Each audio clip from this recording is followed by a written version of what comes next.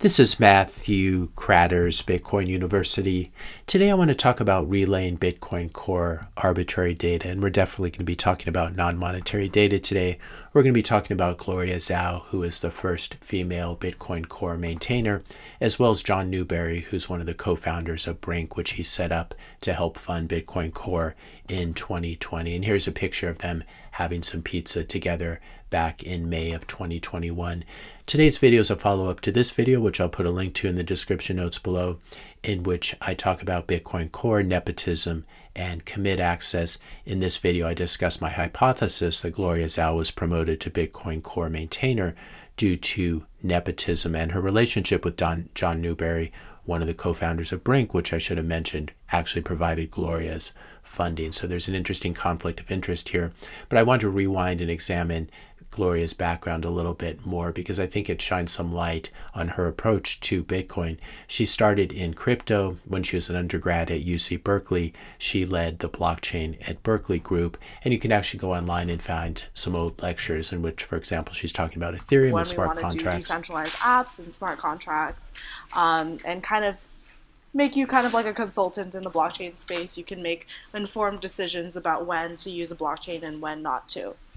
And then if we take a look at her GitHub, we can still see the remains of projects, scammy projects, for example, teaching people how to launch an ICO, an initial coin offering.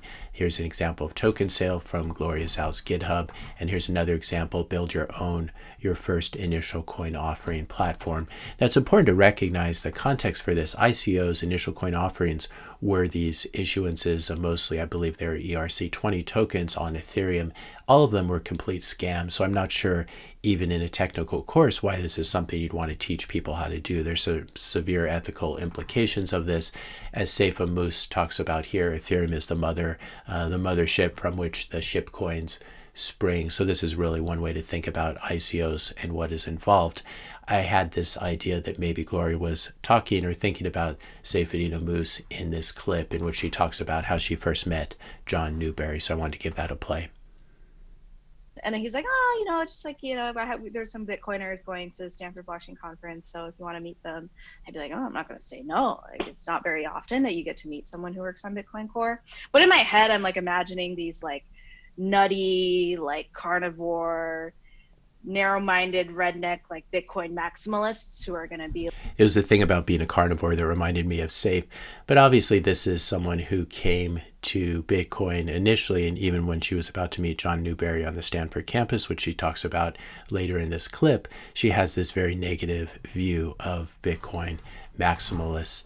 Here's a post from John Newbery from December of 2020 in which he writes, I've been working with Gloria since March. She's enormously talented, has a huge passion for Bitcoin, and is hungry to make big contributions. I couldn't be more excited about her joining Brink. And this is a post from December of 2020. It looks like Gloria was working with John since March, which is around the time, of course, that the pandemic broke out. It's important to recognize that Gloria was only in Bitcoin for a very short period of time, as is highlighted in this video.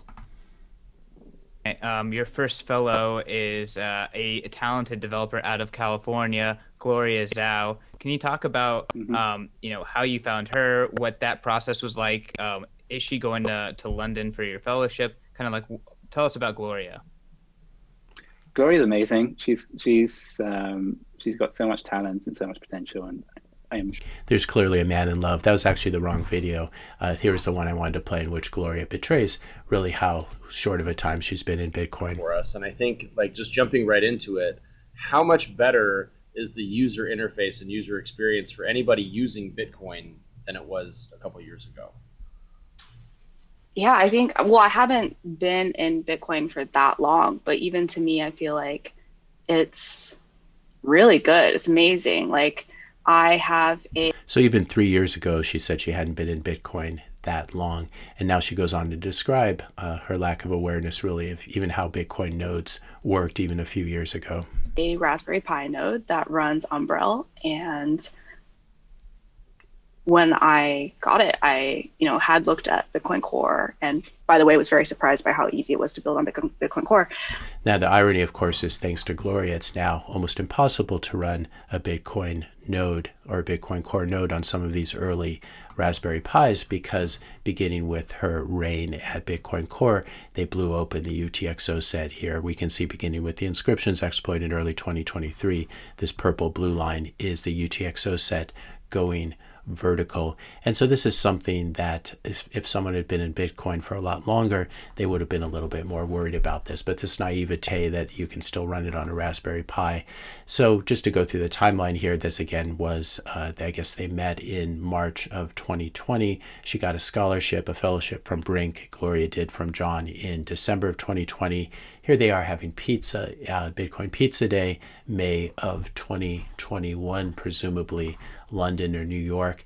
And then just a few short months later, December 10th, 2021, John posts here, John Newbery posts, I'm stepping away from working on Bitcoin development for some time. I've stepped down as director of Bitcoin Brink and handed the reins over at Bitcoin Optech and Bitcoin Core PRs.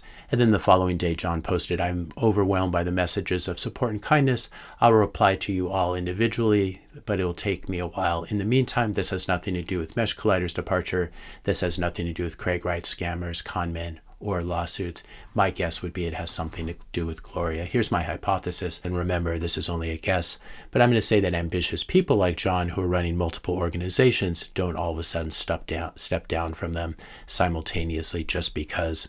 Now, perhaps John had some medical issues at the time. It's certainly possible, but my guess is that this was some sort of professional fallout from his mixing business and pleasure when it came to his relationship with Gloria and Brink. Now, the rest is unfortunately history. Gloria Zhao has been a complete disaster for Bitcoin and for the credibility of Bitcoin Core as an institution itself.